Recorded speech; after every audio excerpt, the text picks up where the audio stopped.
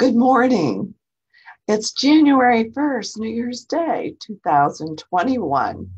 And I'm Bonnie Grimaldi, the intern pastor at Lord of Life in Chagrin Falls, and one of the leaders bringing you daily devotions Monday through Saturday on Facebook Live.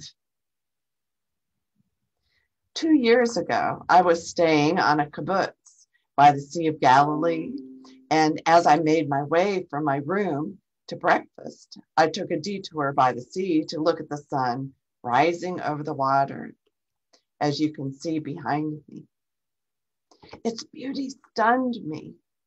The reflection of the sun's brilliant rays made the surface of the sea look like a golden mirror. The cool breeze of the morning air refreshed me even more than the coffee I was about to drink. I had an incredible sense of peace. Again, on the Sea of Galilee, I went to the Mount of Beatitudes later on in the day. I stood there mesmerized by the contrast of the many colors that sparkled as the sun broke through the clouds just after the rain.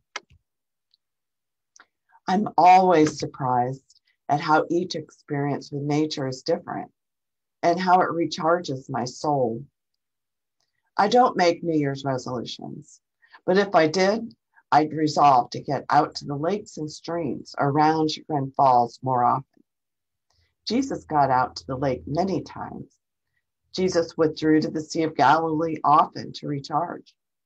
I don't know why it seems so hard to get away to the beauty and wonder of God's creation when it's so fulfilling and life-giving. When I want to get away and can't, sometimes I imagine I'm by the lake with Jesus. I actually have done guided meditation this way, which I find very renewing.